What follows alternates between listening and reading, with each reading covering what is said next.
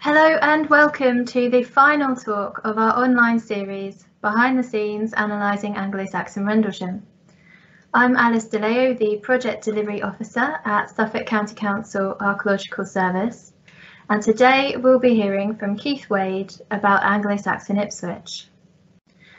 We're excited to be hosting this online series in partnership with two projects, Rendlesham Revealed, led by Suffolk County Council Archaeological Service, funded by the National Lottery Heritage Fund, and Lordship and Landscape, led by Christopher Scull and funded by the Leverhulme Trust.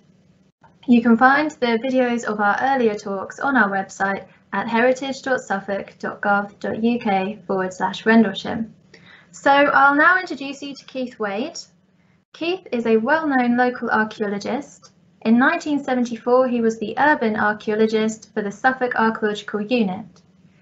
During his time there, he directed 36 excavations at 34 sites within the historic core of Ipswich town, which produced an archive of national and international importance. In 1991, he became the county archaeologist at Suffolk County Council until his retirement in 2012. He continues to be involved with the archaeology of the town through the Ipswich Archaeological Trust, which he founded in 1982.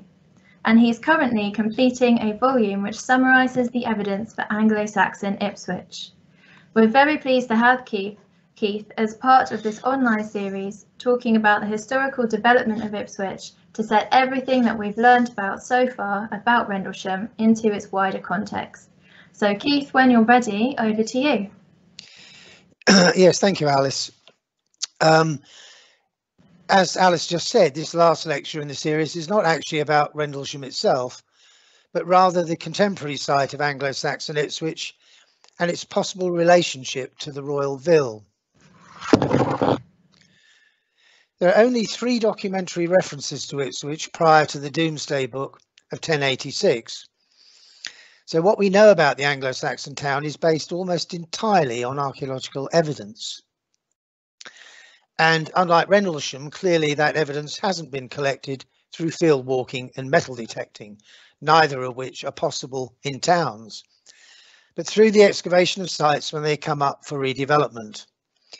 And as Alice has mentioned, most of the evidence for Ipswich was collected in the 36 excavations shown here, which were undertaken between 1974 and 1990 by Suffolk County Council's Archaeological Service under my direction. And all the dots represent excavations, and the red areas were the large-scale excavations that were possible.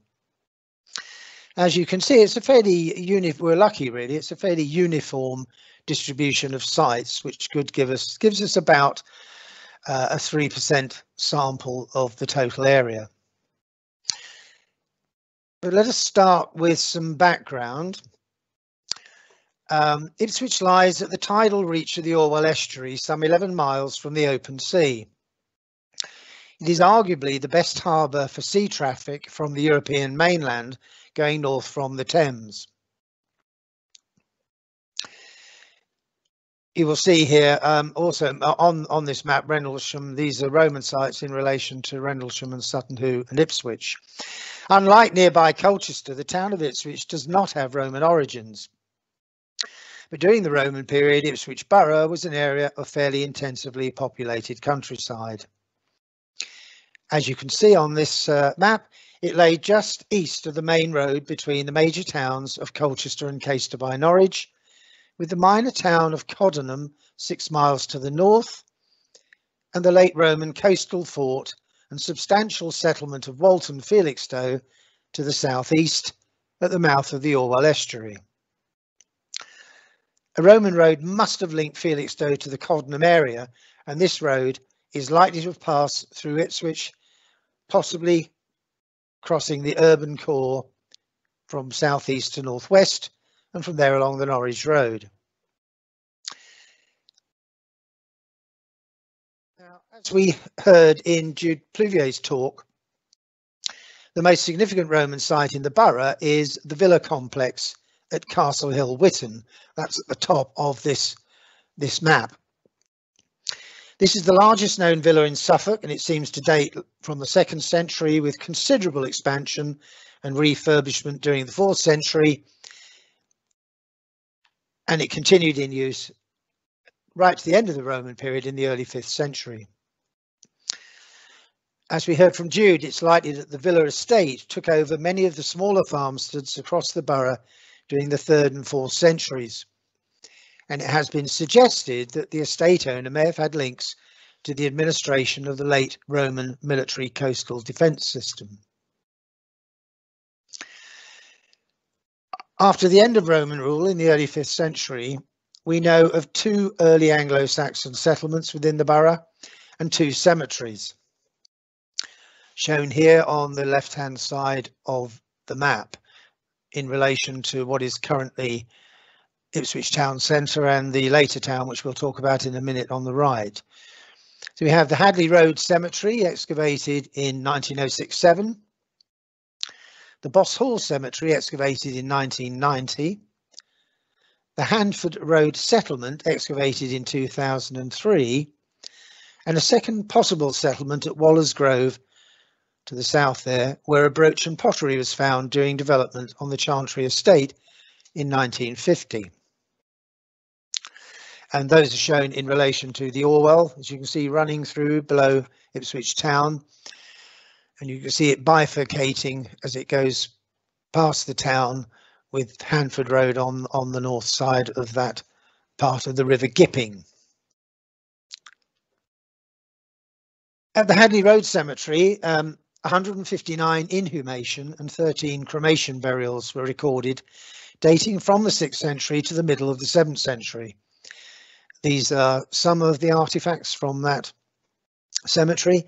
The grave goods included a gilded silver disc brooch with inlaid garnets, a silver necklet, which you can see here, shield pendants, square-headed brooches shown here, annular brooches, buckles, shield bosses, spearheads, iron knives, bone combs, glass vessels shown here, beads and pottery urns also shown.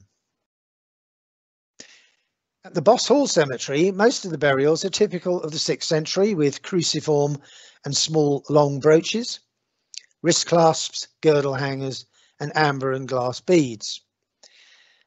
One 7th century burial was of a woman of a wealthy and important family.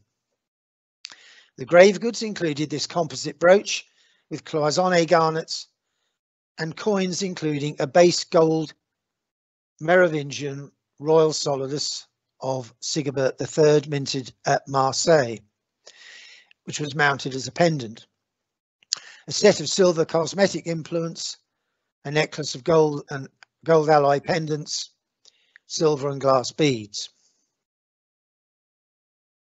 The Handford Road settlement lies, as I indicated on a previous slide, on the banks of the northern arm of the River Gipping, on the site of earlier Roman settlement. At least 10 buildings were identified. Obviously, it's only part of the settlement that was excavated, including both halls and sunken featured buildings dating from the 5th to the early 7th century. And you can see them on here. The outlined in yellow, or coloured in yellow, are the halls, and in red are the sunken featured buildings. This is one of the halls of individual post-hole construction. And this is one of the large sunken featured buildings that also used to be called Grubenhaus or Grubenhäuser.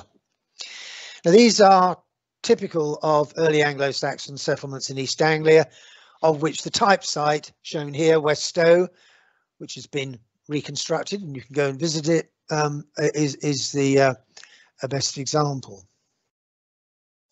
Now, the Hadley Road Cemetery probably served the Handford Road settlement, and it has been suggested that it controlled access down the Gipping Valley, certainly in the 6th century.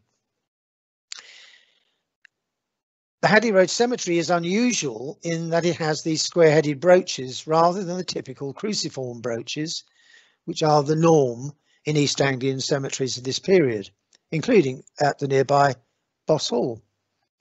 Also, the cremation urns are plain or decorated only with bosses, in contrast to the highly decorated urns from other cemeteries.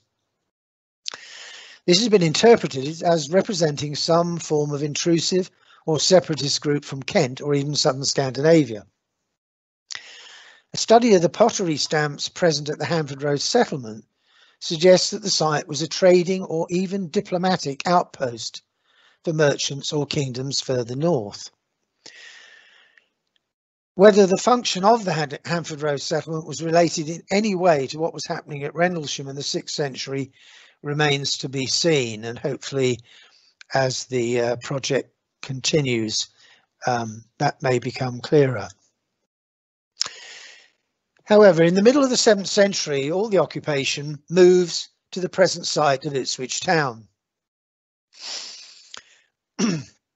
Little is known about the actual settlement at this period, but the distribution of 7th century pottery suggests that it was restricted to some perhaps 10 hectares north of the river, with cemeteries to the north at the Butter Market and south of the Orwell at Stoke Quay. And you can see here the black dots represent finds of 7th century handmade pottery. You can see the Butter Market Cemetery there just to the north of those finds, and then south of the river the Stoke Quay Cemetery.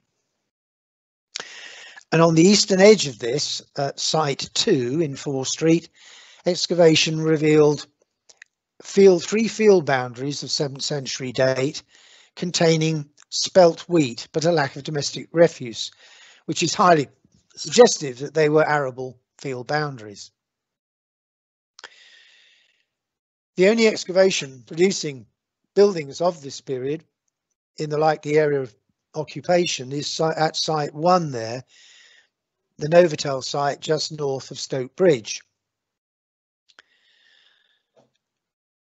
Now, 2 sunken featured buildings were found on this excavation, and they're this rectangular red blobs there, and many pits containing handmade pottery and pottery imported from the Rhine and Scheldt areas of mainland Europe. This is a typical group. The top left there you can see the grass tempered or chaff tempered handmade pottery, and the rest of those sherds are wheel-made, kiln-fired imports from the mainly from the Rhine, but also from the Scheldt area. Just to the south of this site, excavations at Bridge Street revealed 2 contemporary timber structures forming the earliest revetments along the original riverbank. Now, the Butter Market Cemetery, which lay north of this occupation area, has been fully published by Chris Scull. You can see the front cover here, Society for Medieval Archaeology Monograph 27. It comprised 71 graves and estimated perhaps only as a quarter of what had been there, the rest being destroyed by all the later occupation. And 5 of those surviving graves lay under small barrows. And you can see on the plan there the circular ditches that surrounded those burials. Now, the limits of this cemetery were not found in any direction. It's quite likely that it was a good deal bigger. This is one of the burials under a small barrow. Now, radiocarbon dating shows that the cemetery starts between 610 and 635 and ended between 660 and 690. Excuse me. The burials were mostly adults, both male and female, and most were in wooden coffins, containers or chambers. 2 were in small dugout boats 3 meters long, which are not common in Britain but widespread in Holland, northern France, Belgium and Switzerland between the 5th and the 7th century. 3 of the male graves contained continental belt suites paralleled in Belgium and northern France. Only 2 other such belt suites have been found in England from Southampton and London, and they indicate the presence of high status individuals of Frankish origin. The Stoke Quay Cemetery south of the river has also just been published in the East Anglian Archaeology series by Oxford Archaeology and Pre-Construct Archaeology. It comprised 22 graves dating from about 650 to 720 AD, including both males and females, and up to 9 under barrows. And again, you can see the circular ditches around the graves of those barrow burials. Now, isotope analysis has shown that 2 of those buried under barrows originated in the area of Denmark, France, and the Low Countries. In other words, they were of Frankish or Frisian origin. So what can we conclude about the nature of the 7th century occupation at Ipswich?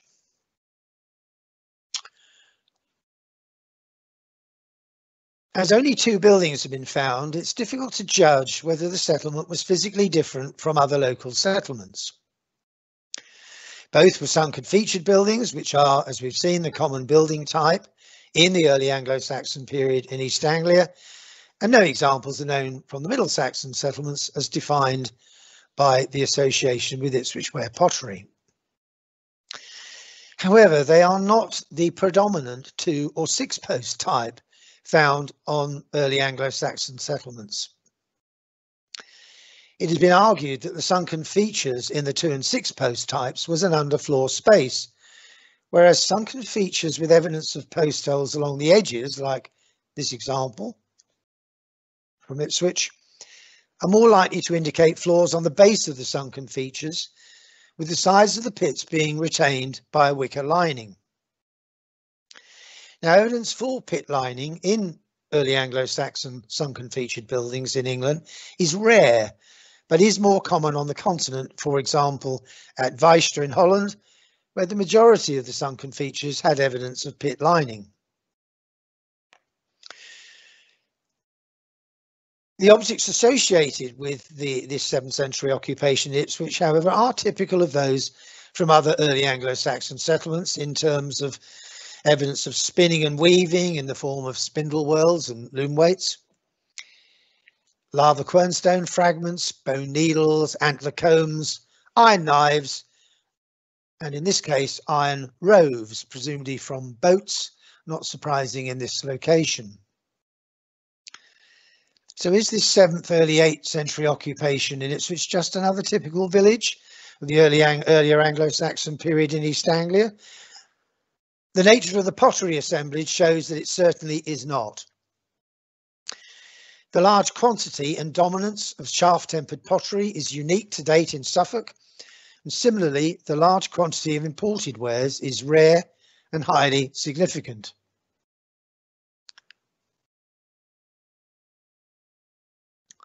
Now, organic tempered pottery is common in the south of England from the 5th to the 7th centuries, but it rarely forms more than 15% of assemblages north of the Thames in the 7th century, including Suffolk.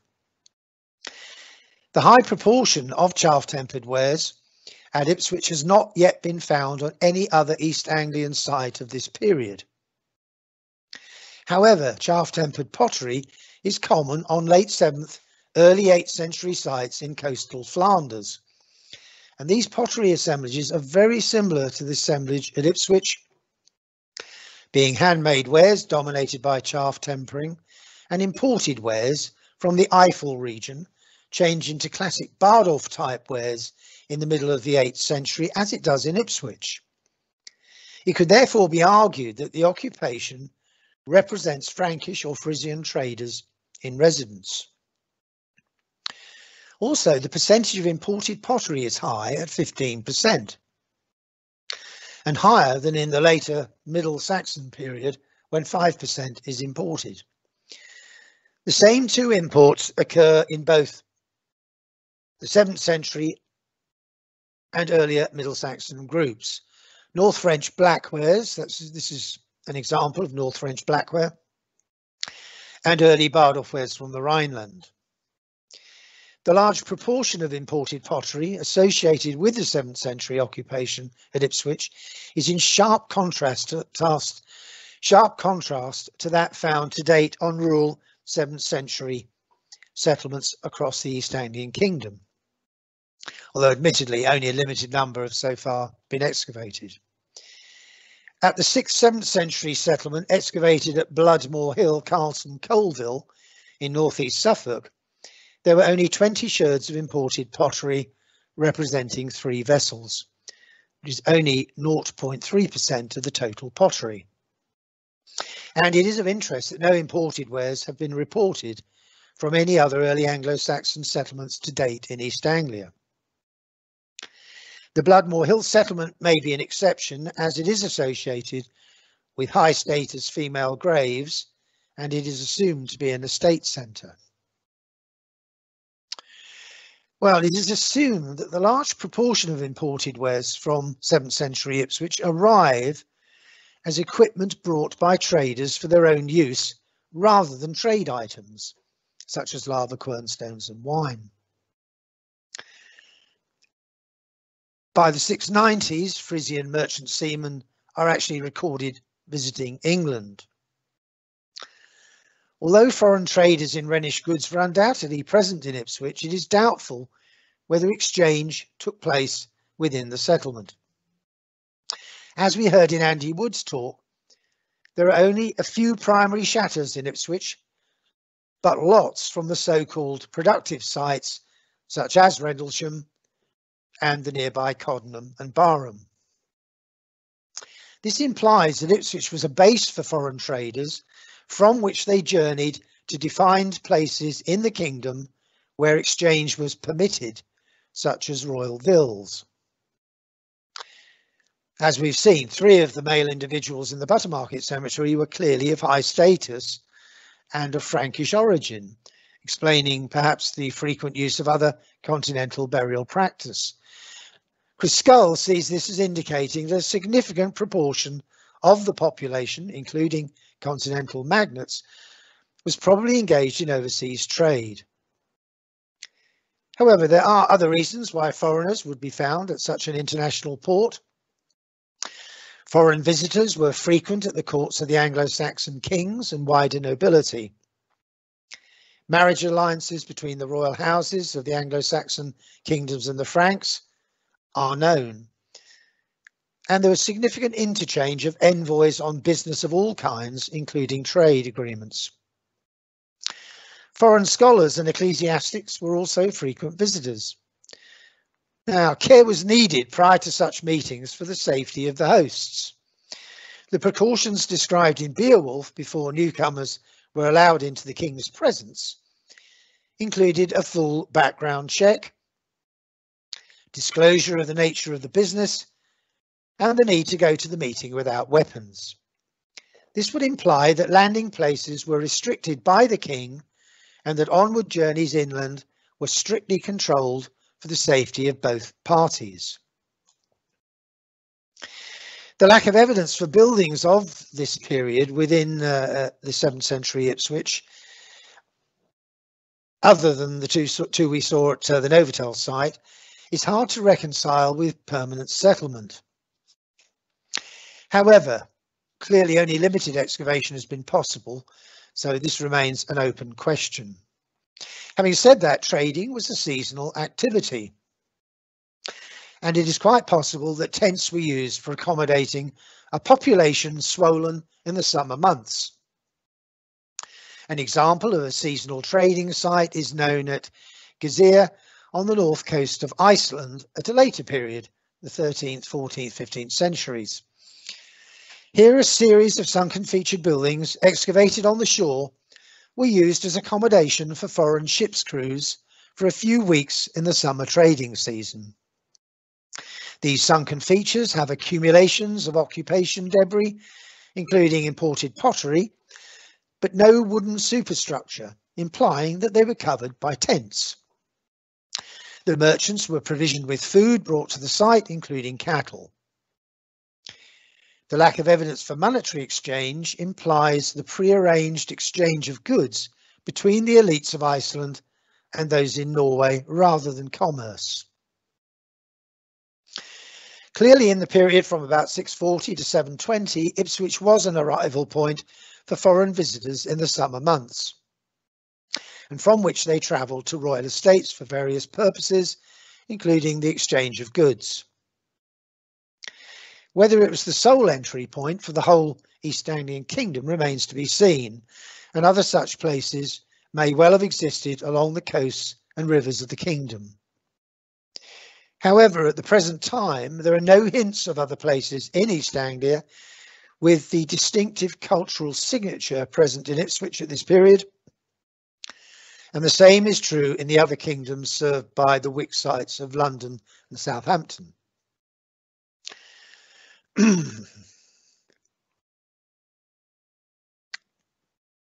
Now, between about 700 and 750 AD, there was a major expansion of settlement to cover some 50 hectares both north and south of the river into Stoke, outlined here by the dotted line.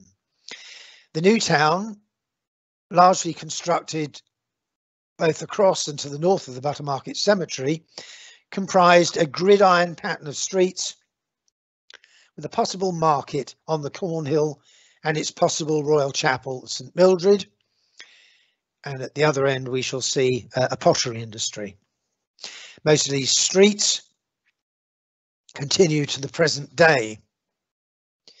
It implies planning by a central authority, which we've always assumed would be the East Anglian Royal House from its base at Rendlesham.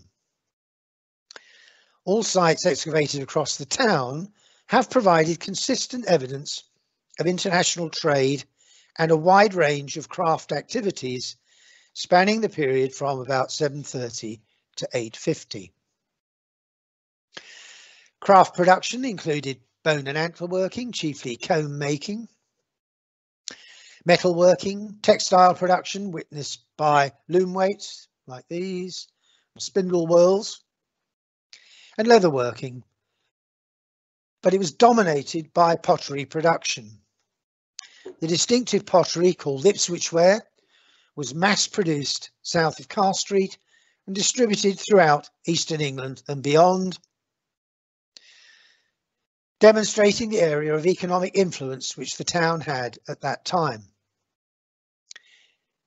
The industry was no doubt concentrated in the area south of Carr Street, but the only kilns to have been excavated so far were at the Buttermarket site and at Stoke Quay. This is the kiln excavated at the Buttermarket, and this is the kiln excavated at Stoke Quay. The Buttermarket kiln was producing an unusual form of Ipswich ware pitchers, as seen here. International trade is indicated by large amounts of pottery from northern France, Belgium and the Rhineland, and lava quernstones from the Rhineland. This is a Bardolph ware amphora from the Rhineland, and this is half a Rhenish lava quernstone. The pottery probably represents a wine trade, and this would have arrived in barrels, some of which have been excavated in Ipswich, reused as well linings, such as this one. We know it's a Rhenish wine barrel because the only match for the tree rings is the Mainz area of Germany. So, what does it all mean? Well, for those of you who didn't know, of course, town life existed in Roman Britain, but it disappeared during the 5th and 6th centuries, with the Anglo-Saxons being sort of self-sufficient rural folk, which makes Ipswich one of only a handful of towns which can demonstrate origins as early as the 8th century. And there appears to be one for each of the Anglo-Saxon kingdoms, which makes a lot of sense.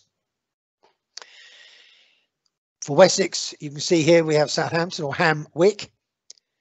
For Northumberland, we have York or Eoferwick. As we've seen, Ipswich, Gipperswick served East Anglia, and Kent was served by at least Sandwich or Sondwick, and Fordwick, and London, Lundenwick served Essex firstly and then Mercia. The wick element of their place names probably indicates a trading settlement. The sites on mainland Europe with which these towns traded are also known. We have Quentovic in the Pas de Calais, trading with Southampton or Hamwick. We have Dorstadt on the Rhine and Domburg, trading across with Ipswich and London. And Hedeby in Schleswig-Holstein, trading across probably to York, Ilfrwick. And you can see also marked on there the Rhineland area where so much of the pottery, wine and lava quernstones derives. Projecting into the river, excavations on Ipswich waterfront have revealed timber landing stages very similar to those excavated at the continental sites of Dorstadt and Hedeby. This is the quite remarkable series of landing stages in the River Rhine at Dorstadt. Now, I'm sure Ipswich was nowhere near as large as this, but it looks as though we have a very similar means of unloading cargo. This founding of Ipswich as an international port and craft production centre in the early 8th century appears to coincide with the sudden decline of activity at Rendlesham, as we've seen on Andy Wood's talk on the coinage. And the two things must surely be connected. Many of the functions performed at Rendlesham and other royal villas in the 7th century are transferred to Ipswich, where a truly market-based economy develops. We already know from Rendlesham, although there's only limited excavation, that it was likely to have been an exchange centre, a central place for exchange, and indeed for certain amounts of craft production. In saying that, obviously we are now looking in more detail at the rebirth of towns in this country, and this maybe can serve as a model for the other parts of the country. In other words, that the royal villas perform these functions in perhaps the 6th and 7th centuries, but then in all areas, in all kingdoms, deliberate towns are founded, like Ipswich, to act as craft production centres and centres for international trade. Now, Ipswich is the only one that continued, in fact, on the same site. It continued to thrive during the Danish occupation in the late 9th century and remained in the top 10 most important towns in England until the Norman conquest. By the mid-12th century, the town had dropped to 21st in the town rankings as it suffered competition from other towns in Suffolk and East Anglia, which reduced its hinterland to southeast Suffolk. Never again would it recapture its Middle Saxon importance. Thank you.